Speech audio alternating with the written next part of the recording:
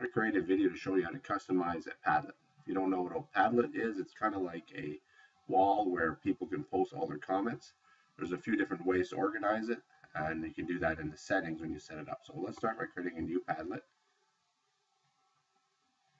And so this is usually the way that it'll show up out of the box. So if you want to change that, you go down here where you have this gear tool, and you can give yourself an icon, start with, and give it a title. Now sometimes in classroom I'll use a question.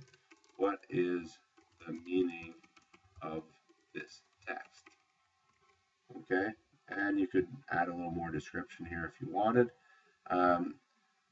There are a few ways to lay out your Padlet. You know, I prefer to stream, but it depends what I'm doing. So when somebody posts something, a student, it'll show up first, second, third, fourth, and it is chronological. Or you can set it up in a grid, sort of a little bit like Google Plus. So you'll have 1, 2, 3 going sideways and just free form. So I'm going to leave it at stream. And what I want to do now is click on the address, and this is where it's really important. If you're going to share this with students and email it to them, or just put it out on the board, it's pretty easy to put it out on the board, which is what I usually prefer doing.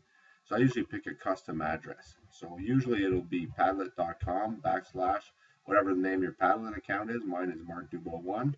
And let's pretend this was on a text on, I don't know, journalism or something. Doesn't matter. So I'd write Mark Dubois 1, journalism. If I had several texts or I want to do several Padlets on this topic, I'd usually number them. All right. So journalism 1, journalism 2, journalism 3.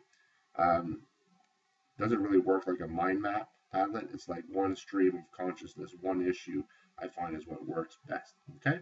So let's click pick, and it is accepted. All right.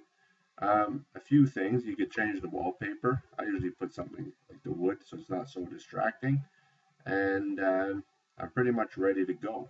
So now what I would do is I would put this on the board, tell the students my awesome wall at Mark Dubois, and oh no, here it is, journalism. Okay, kind of already knew that, and I share it with them, and what will happen is once they type this URL, this will show up, and they will be able to write their comments, add videos, add images. Thing I find works best in Padlet for students is when they add an image, to add the image by URL. I will just show you really quickly. When you add an image by URL, you go google.ca, and so what we're going to do here is look for a butterfly. All right, so click on images, Google Images, and let's pretend they want just a small image, because I always tell my students, if you click on this and go to the full-size image, you're going to get a massive image. Now on a Padlet that doesn't work so well. So let's go again, image. Let's pretend this is just the one they want. It's nice and small. Copy image URL. Then they can paste it in when they go and add something on this wall. Okay. Hopefully that was helpful. If you have any questions, please leave a comment below. Thank you.